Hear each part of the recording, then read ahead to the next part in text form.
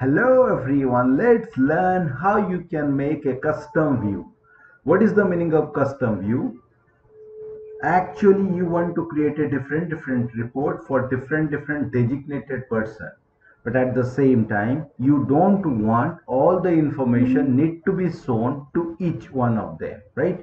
So generally here I am having the data. What I am going to do, the whole data I want need to be seen or getting ready for printout to my sales manager. But at the same time, I don't want whole data is getting ready for printout for my sales manager who does only taking care about the Baleno, right? Let's get started. But always remember your workbook should have one table to use this custom view function, right? So let us do a setting, prior setting, what you want to do. Take an example how it will be looking like. You have done the setting. At the same time, you can do a printout setting. Let us do it. Control P, and here I want, instead of landscape, I want it should be like a portrait or okay landscape, but at the same time I wanted to change little bit. Take an example. Yes, I have already take this one fit to, and you can increase the size also, right? And hit OK. So you want this view or is getting printed in that way, and it is you can see in that way.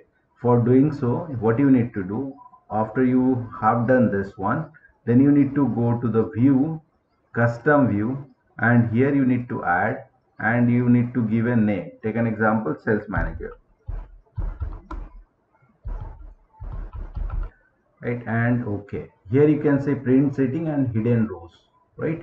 Okay, but at the same time you don't want this Baleno sales manager see all the details. So what you need to do, you can select all this and right click and hide it, right? Let us go to the print preview and do the and change the settings for the same.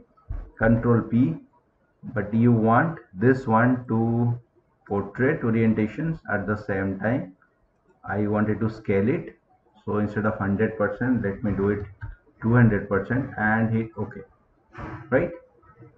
Then go back, and whatever the view we just set it, we can save it like custom view, add, and we can give a name,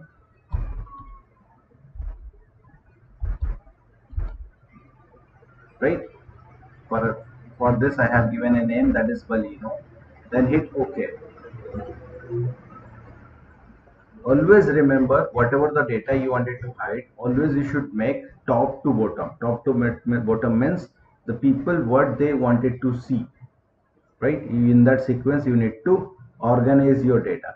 So let me show what has happened. If I go to the custom view and click over here sales manager and show it, it show all the data. At the same time, if I go to the print preview command, I can see whatever the or the way I have set, I am getting the data in that way, right? Let me show you what is happening. If I click on grid view, custom views, and click on, automatically it will select, like just because tools are there, the Excel is knowing already it is on sales manager, so you wanted to click on Baleno. So just click over here. So see, the data has been changed.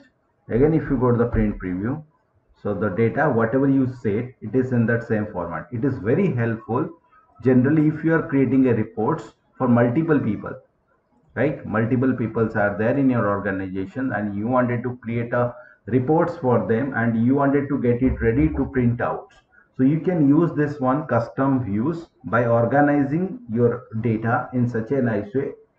So, like hiding the any columns, any rows, any data, or maybe you change few settings for printout and you can give a name in that way. It is very helpful and it will help you in office a lot.